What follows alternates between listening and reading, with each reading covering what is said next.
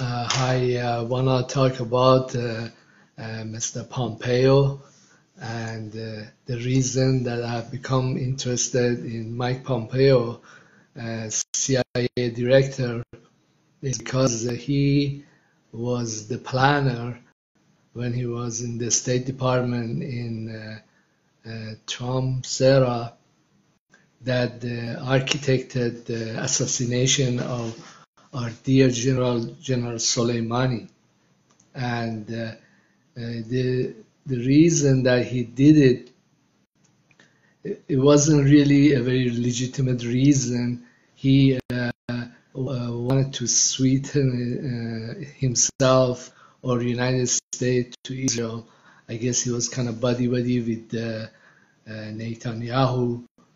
He did it like as a favor. He used the U.S. drone to assassinate the top, almost the top number one general in all of Middle East, in the world. And the reaction, well, Soleimani was the person who dismantled really the ISIS all over Middle East, and he was a very fine person, very fine general, and he did everything often very peacefully to disband different ISIS groups.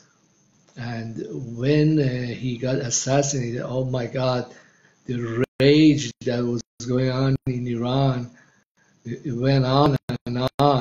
Oh, the stupid Americans, they insulate themselves from any kind of news. They're like happy cows. They go on about their day.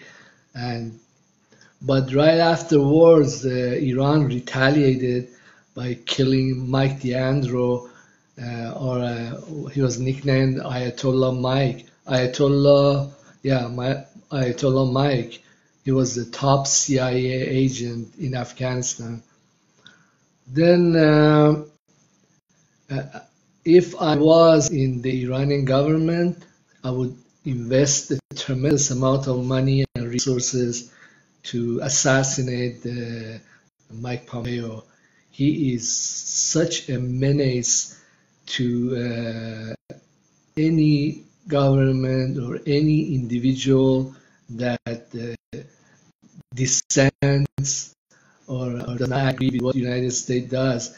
I do believe that he violates U.S. law significantly, and the U.S. Congress or Senate should go after him. But he is far more brazen with foreigners, and nobody is really safe from him. While he was going out on his international trip, and he got subpoenaed by a Spanish court. They want to question him in regards to assassination plot to kill Assange. And Assange basically is a journalist. He leaked stuff that the U.S. military and CIA was doing. That's all he did. And in fact, he did it in the most ethical manner because he oversaw the documents, and he did not release documents that would jeopardize individual CIA or military operatives that America has. And he just basically released the documents that gave an outline of what they were doing. So this CIA chief, Mike Pompeo, is so brazen, and there is only the only solution that many governments have is to kill him, or when he is going on an international trip, arrest him and take him to Iran and get a gallows for him. There were like 24 individuals, many of them were from Mossad, and some from CIA, like Ayatollah Mike, that participated in assassinating our General Soleimani. And out of those 24, 4 had been killed prior to Iranian government just about nuked Mossad station in Erbil of Kurdistan. And they were saying that there were a list of the casualties, many of them very high-ranking Israeli officials. They were saying that some of them were also part of this original 24, but then after about a week, there were like 4 more Israeli Mossad high-ranking officers got killed in different places, like in Abu Dhabi, or 2 of them, they got killed by a suicide drone. And Iran has promised that we're going to get you for what they have done. I don't know if there was a connection between Mike Pompeo and the way Khashoggi, the journalist, was killed. The CIA, I don't know what they did to cover it up, but Mike Pompeo is violating U.S. law.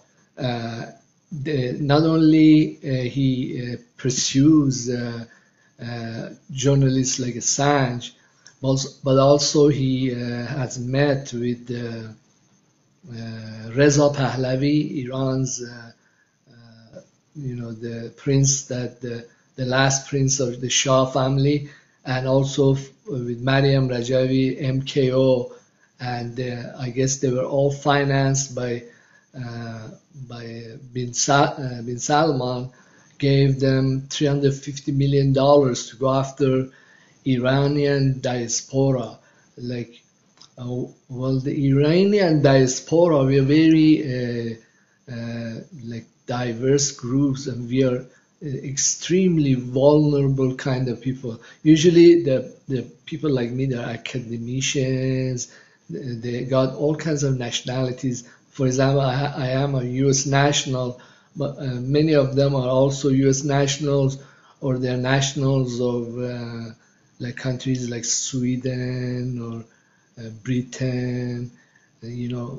From the standpoint of legal protections that we might have in many of these countries, we are extremely vulnerable groups of people. Mike Pompeo is pursuing us, making little deals with terrorist organization MKO to harass Iranians that are like in United States. Or the stuff he's doing is not only a violation of U.S. civil code, is unconstitutional.